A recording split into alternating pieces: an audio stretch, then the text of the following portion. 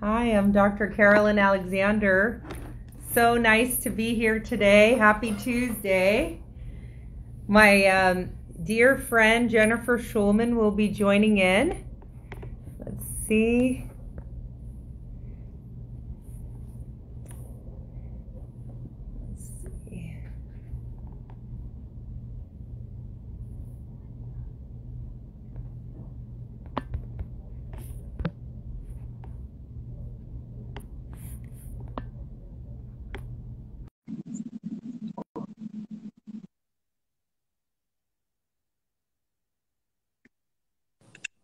Hi. Hi, so nice to see you. Thanks for doing this. I love acupuncture and all that all of you guys do, and so I thought this was an important topic. How have you been? I'm good. Excited to Fun. be here. Yeah, so exciting. I know for me, when I had was starting to try in my late 30s, I feel in my heart the thing that helped me the most was actually the acupuncture to lower my cortisol and stress, and I'd love to hear your thoughts about that. Yeah, so, probably like the couple of the questions that patients will ask me the most, usually the first time we talk on the phone or I see them in person in the offices. How does acupuncture work for my eggs or for my uterus? And then how does it affect me in other ways? And the other ways question ties in for what you're saying. And acupuncture resets the autonomic nervous system. So it gets you out of fight or flight and into a relaxed state. When you're in a relaxed state, you decrease stress hormones like cortisol.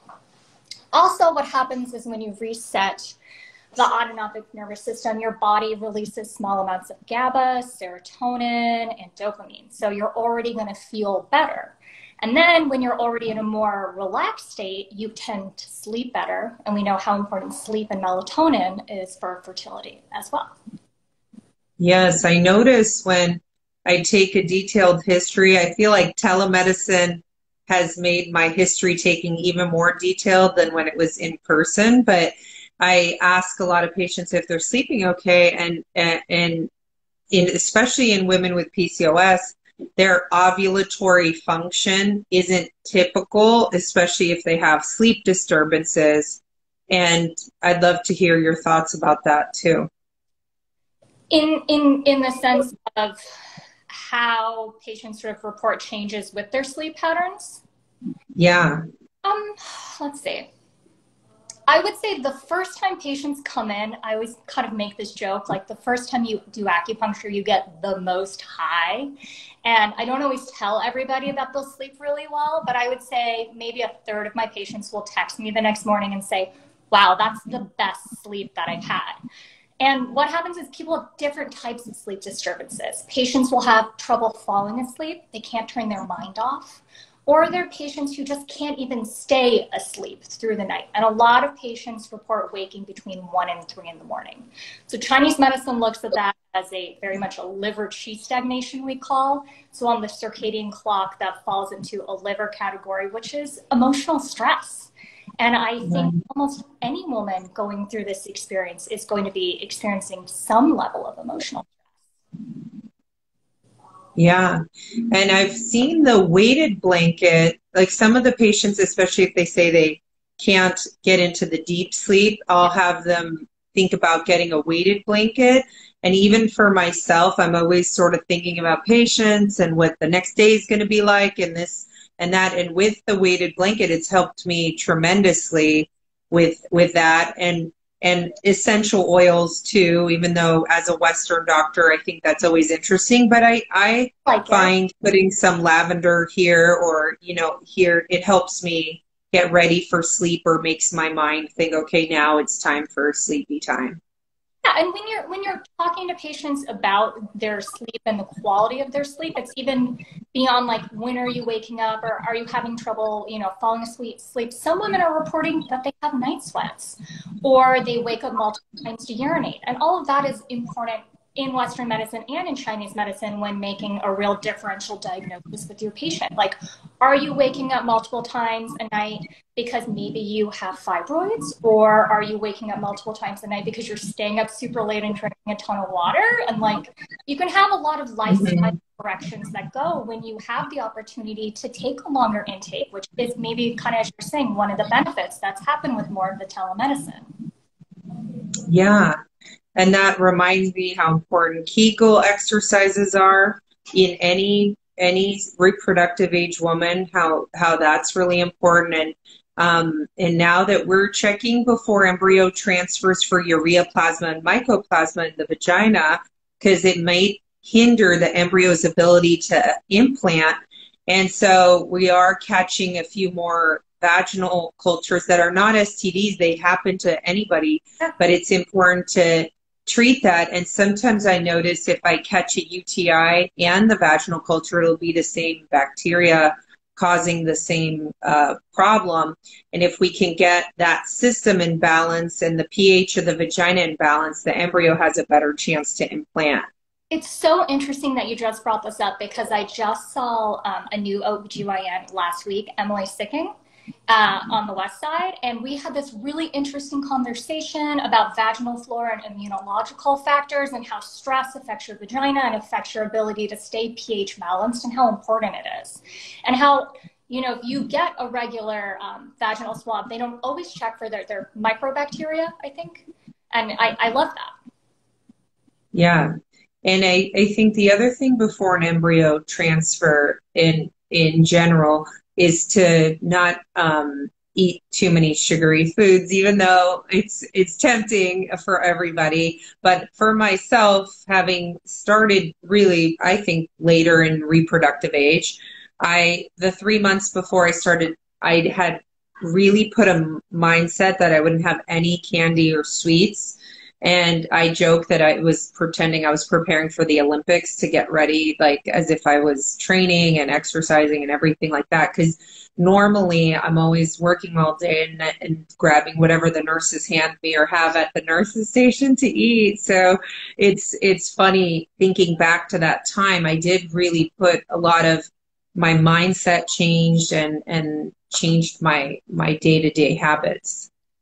I really am glad that you brought up that you did that for 3 months prior, because one of the things that when patients ask me, they're like, okay, I get that blood flow, increased blood flow helps with follicles, but sort of how and when and how often and when should I start? So acupuncture increases the flow of blood to the follicles and the uterus, but not just the follicles that you're seeing when you come in for your baseline ultrasound. It's all the follicles that are on the outside that are being recruited over a period of 3 to 6 months, that whole oogenesis cycle. So the sooner you start taking your supplements, getting acupuncture, it pays dividends in the long run. So if you end up doing multiple retrievals and you start the acupuncture, just say you find out about it that like week before you start your stimulation cycle, it'll help to some degree. But if you end up having to do several, you'll find that, I find anecdotally speaking, that sometimes my patients actually have a very good third retrieval. And I'm like, yes, those were the follicles I've been working with for months, and I get excited. So it's, yeah, that makes sense. I think it's always this fine balance with the AMH, which is a reflection of egg supply, but FSH is a reflection of egg quality.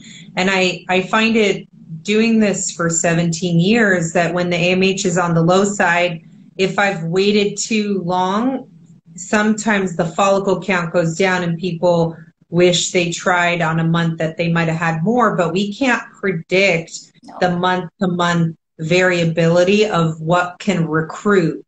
So each month you have a pool of eggs that can grow, and we're obviously hoping to try to get quality and quantity eggs to pop up. And with your help and with the patient taking vitamins and having that positive thinking, breathing exercises, I think that's been very helpful. But I think it's hard when patients say, oh, do I have the next year?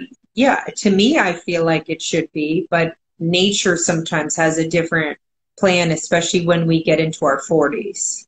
You know, and just as you were saying, like some months patients have quite a few follicles, and then the next month they may not, and they'll say, why this month? What did I do? And sometimes that's just the nature of how you ended up being recruited that month, and you may not have done anything. And like, I think sometimes too, women put so much pressure and guilt on themselves, and it's a horrible burden to bear going into this. So as much as like I try, and I know you try to be emotionally supportive, like you're doing the best that you can.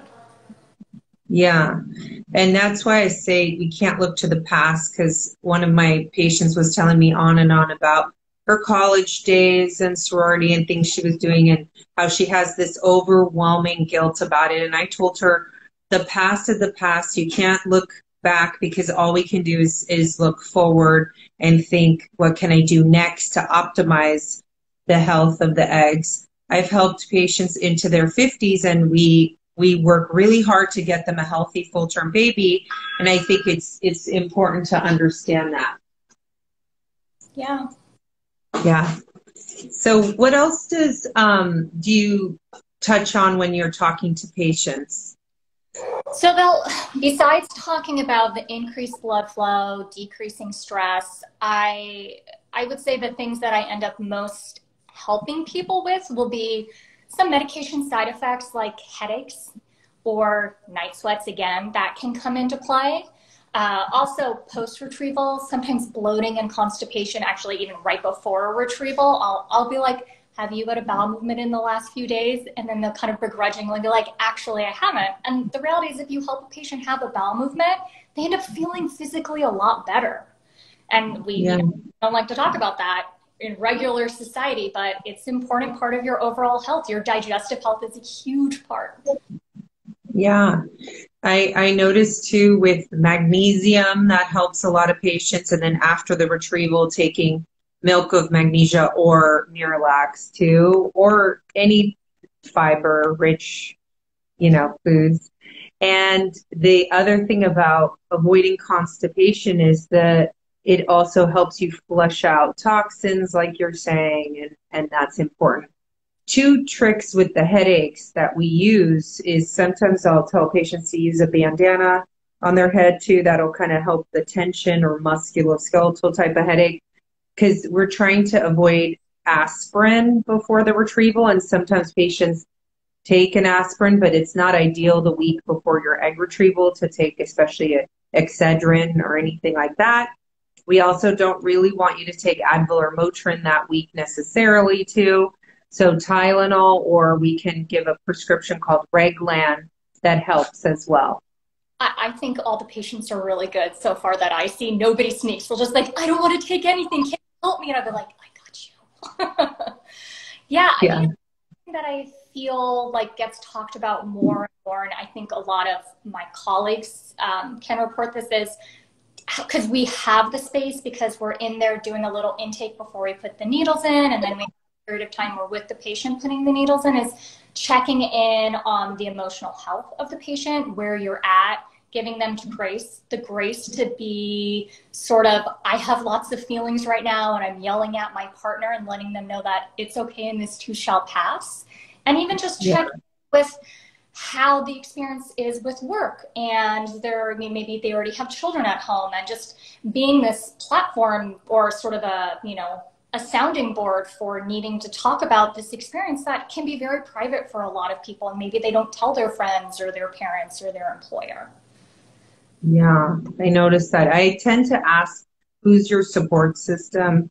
Really lean on them, feel comfortable to express those feelings. And I sometimes just make a joke, don't send emails in all caps by accident, because, it's just that feeling. You'll have highs and lows, and some people want to clean their closet, reorganize and color everything, and other people really feel a bit fatigued from the injections during the process. Imagine instead of ovulating the one egg for the month, we're trying to help you ovulate a lot of eggs. So it also needs proper nutrition, more frequent meals, and water from non-BPA plastic is important as well. Yeah, I agree.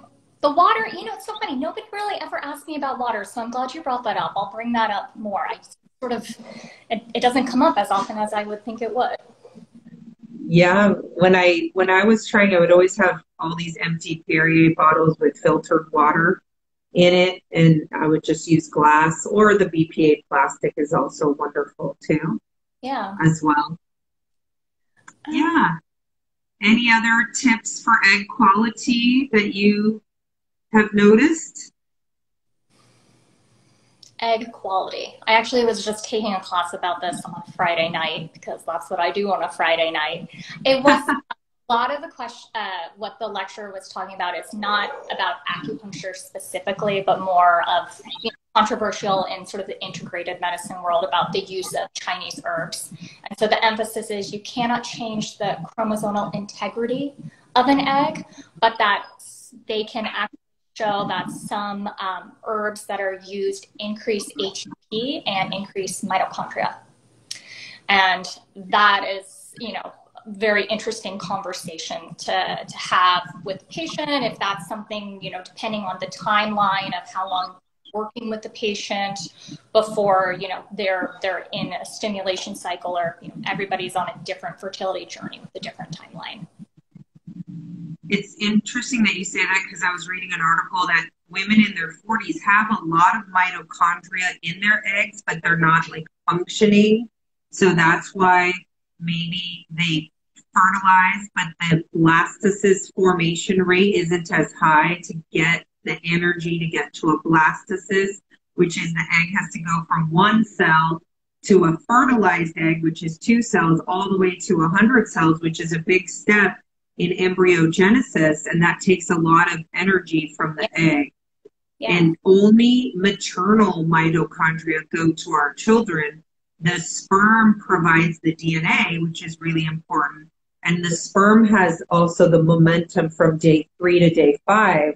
And so we are really good at echoing to the guy to eat healthier. If he's overweight, I usually have a talk with him about his BMI.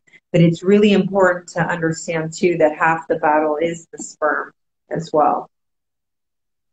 I think even now, even everything I read it sounds so much more equitable with, you know, it is, what is it, 40% man, 40% woman, 20% unknown, or some sort of plus or minus 5 on that. Yet I still always feel like in casual conversation, it's always, well, she has to do everything and he doesn't. So I think just to continue to have the conversation about how your partner can support you and make health, you know, conscious choices and supplement as well. I think it's important. Important. Yeah.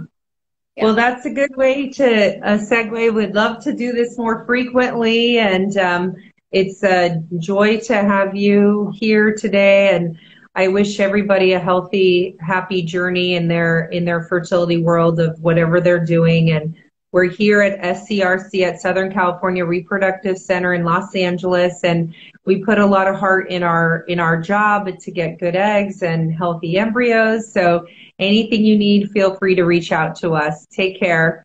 Bye. Bye.